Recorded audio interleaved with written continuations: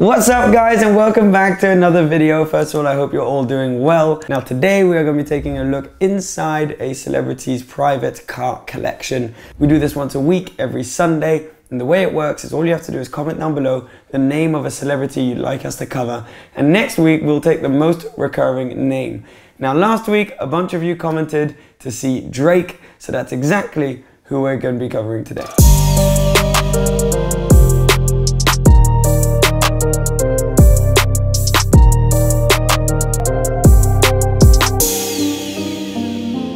A man who needs absolutely no introduction, singer, songwriter, producer. He's done so many things. He's done a bunch of acting as well. Very, very successful man, also known as Champagne Papi on Instagram. Now, his estimated net worth on Google is between 180 to 200 million dollars. I personally think it's probably a lot more than that. Very hard to know. You can never really realistically know. But considering he's just got in a plane that some people estimate to be worth 180 million dollars alone, seems like his net worth would probably be a little bit higher than that. Basically, long story short, the man is extremely wealthy and he's used some of that wealth on some really rather tasty cars. So we're going to be going over that today, and we're going to start with his luxury cars. Now, like a lot of these rappers, singers, actors, businessmen in America, about 10 years ago, the thing to have was a Maybach.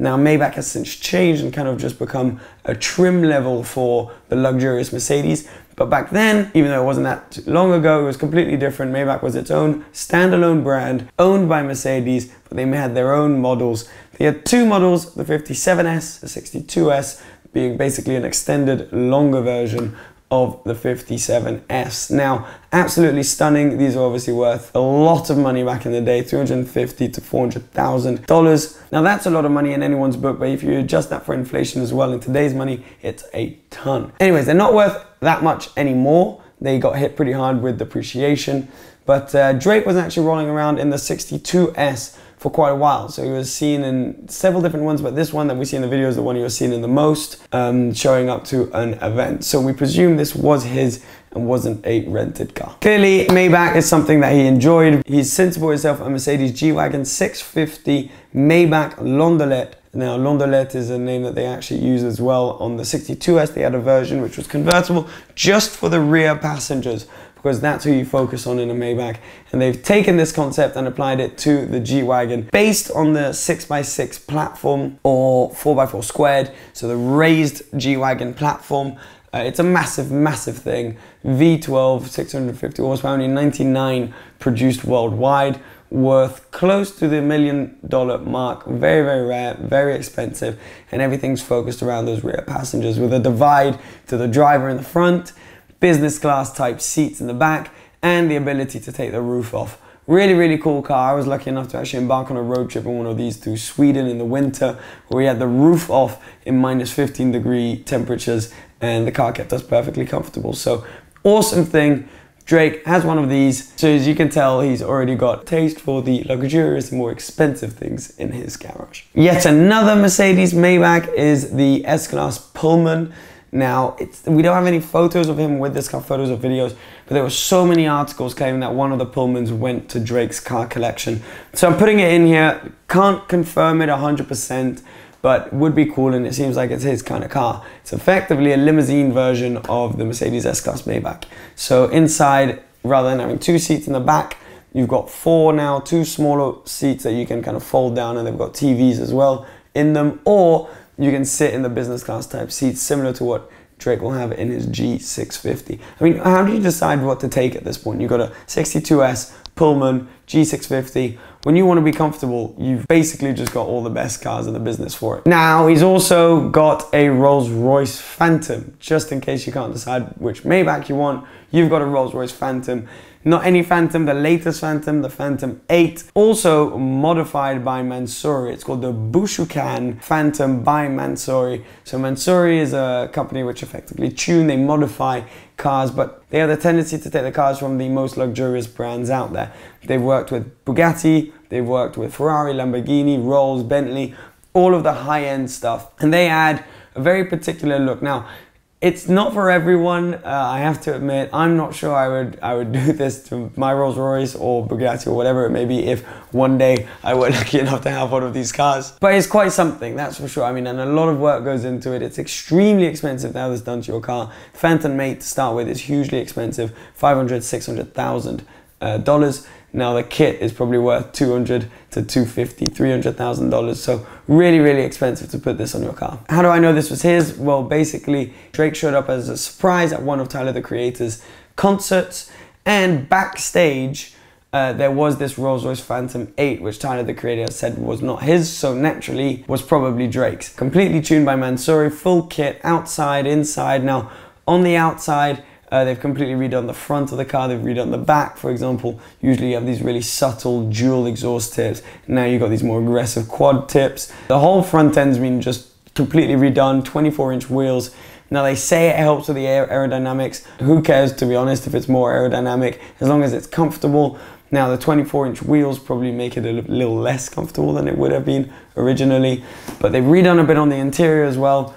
And yeah, I mean, it's very particular, it certainly stands out, and it's certainly a statement of wealth, which, does Drake need to state that anymore at this point? I mean, the guy's literally got an airplane with his name on the side of it. Everyone knows he's financially stable. In case the message didn't get across by the time you've got your 3 Maybachs pulled up, your tuned Phantom 8, why don't you throw a few Bentleys in there so that people really understand quite how wealthy you are. Awesome. Bentleys in the collection for Drake. He started off with a Continental GT Super Sports, which was a hardcore, lightened version of the Bentley Continental GT. Top of the range, most expensive, looks cool. You can kind of tell it apart from that more beefy front end. W12, which was the only option back then on the first Continental GTs, but then when the facelift came across, it was offered with a V8. Drake picked one of these up and actually used it in his Started From the Bottom video. A white Bentley Continental GT C V8, GTC meaning it's the convertible version of the GT, C standing for convertible or cabriolet. Awesome looking thing. And another third Bentley to line things up properly is the Bentley Mulsanne.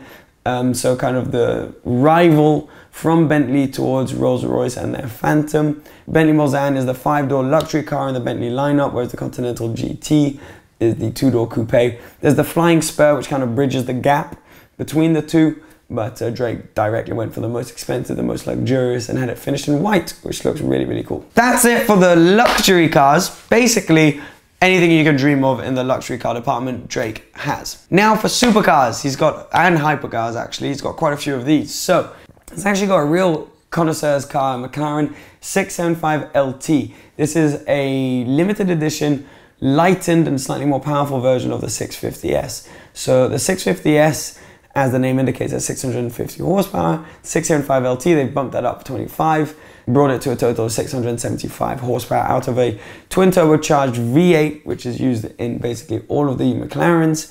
Now the LT stands for long tail. They've made the car slightly longer at the back, kind of as an homage towards the historic F1, but also to help with the aerodynamics of the car. Limited to 500 coupes and 500 spiders worldwide, without counting the carbon editions and 688 MSO editions. It's an extremely rare car and a real connoisseur's piece, and one of, I think, the best McLarens ever produced. So really cool to see Drake having one of these in the collections, and he gets some really, really cool cars. Now he didn't stop there. McLaren, he continued, but this time it is a collaboration between McLaren and Mercedes with the SLR Roadster. So he didn't go for the 722, he got the standard, if you can ever call it that, SLR Roadster. This is a V8 twin turbo as well, slightly more beefy, kind of AMG sounding V8.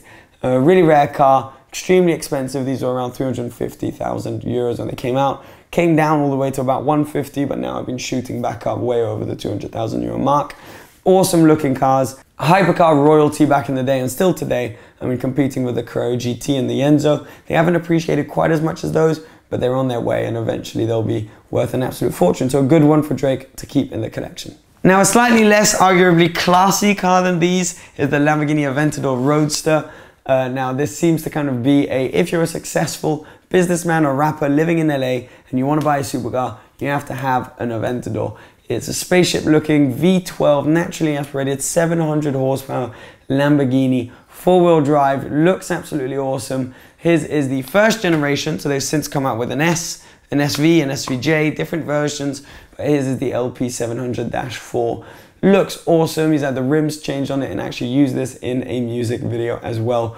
But I don't believe it was rented. I actually think it was one of his, because he was also seen taking it out around LA and driving it around as you would in your own personal car. So when you're Drake, you don't need to rent cars for your music videos. You just simply open the garage and take a pic. That's some of the supercars. I'm sure there's plenty more, but some of the supercars out of the way. Let's talk hypercars. Now, the first car that Drake was really famous for owning was his Bugatti Veyron Sang Noir. Now, lots of rumors that he was gifted this car. Did he buy it? Was he gifted it? I don't know, but he definitely owned it at one point. Not sure if he still owns it. This car he kept in Toronto, which is where he's building a huge mansion, and he kind of seems to split his time between New York, LA, and Toronto. He actually spends quite a bit of time in London as well. Now, it's a really special limited edition version of the Bugatti Veyron. You guys all know the Bugatti Veyron, 407 km/h top speed, 252 miles per hour, I believe that is. 1001 horsepower, W16, so basically two V8s glued together, 4 turbochargers and more radiators than you have in your house. Drinks its fuel in just over 10 minutes. I mean, it is an absolute animal. The Sang Noir, as the name indicates, noir meaning black. The company is originally French as well. Basically means blacked out. So they haven't changed anything mechanically to the car. It's just aesthetic changes. So the lights have been blacked out. Everything is blacked out around the car, apart from the interior, which is orange for some reason. Looks very cool. And actually Drake was driving this car around quite a bit. And it's very Drake, very over the top to have not only a Bugatti, but one of the most well-known limited editions of the Bugatti Veyron. All the other rappers, celebrities who have a Bugatti, like, cool, you have a Bugatti, but I have the rarest Bugatti. And in case that wasn't quite enough, I'm gonna go buy another hypercar, this time the Ferrari LaFerrari. The Bugatti Veyron and the LaFerrari seem to be the two cars that if you really made it in LA, in show business, in Hollywood, you get either one of the two, and if you really made it, you get both. Like we've seen with Travis Scott, Kylie Jenner, another celebrity we've spoken about who has a LaFerrari, he's actually got two, is Lewis Hamilton. Drake's became extremely famous because he had a one-to-one replica of this made for his tour. So during his concerts, he would have a exact replica, same spec of his LaFerrari floating around the crowd. This was actually a blow-up version of his LaFerrari. A lot of people thought it was the real thing. It was so well done. But there's no way you could get insured for a concert to have a car which weighs over a ton floating above thousands of people. So they made a balloon version of it so that if, God forbid, something were to happen and it falls on the crowd, it wouldn't do too much damage to the people underneath it. So that is why this car became so famous. He's been seen driving it around in LA and New York. Yellow LaFerrari, only 499 of these made worldwide, with one sitting in the Ferrari Museum as well, so technically I guess 500 worldwide. It appears his is in a triple layer yellow, which is a paint job that could cost up to $50,000. Really nice spec, just under 1,000 horsepower, and I'm not sure if he bought his new. He had it pretty early when the LaFerrari came out, so it's not impossible that he bought his new, but as you can tell from the lineup, he doesn't seem to have that many other Ferraris. So the kind of unwritten rule from Ferrari to get a LaFerrari is you need to have owned quite a few of their cars before. He doesn't seem to tick that box, but then again, he is Drake, so maybe they just gave it to him because he's Drake. Lewis Hamilton doesn't seem to have that many other Ferraris other than a 509 GTO, yet he has two LaFerraris. So the reason it's interesting whether he got it new or not is because the difference in buying price is massive. It was about 1.5 million euros when it first came out if you got it at list price, but as soon as you bought it secondhand, you're talking more 2.5 million to 3 million. So not sure how much he paid for his car, but what's for sure is he's got a LaFerrari and I believe he still owns that car. And it is the final piece to end this section on. I'm sure he's got plenty of other cars, but it's so hard to know which other ones he actually owns, which are his friends' cars. So these are the ones we picked that we were sure he actually owned and that look really cool. So alongside this, he's obviously got his mansions. He's got Air Drake, which is one of the most incredible privately owned planes in the world. He's kind of completed life, and I'm sure he'll continue to do so. So massive congratulations to Drake on this awesome car collection. Please comment down below which one you think is your favorite. Personally, it's got to be the LaFerrari, especially in this spec, looks awesome. Please also comment down below another celebrity you'd like to see us cover next week, next Sunday. Anyways guys, thank you so much for watching this video. I hope you enjoyed it and I look forward to seeing you again very soon. Cheers and bye bye.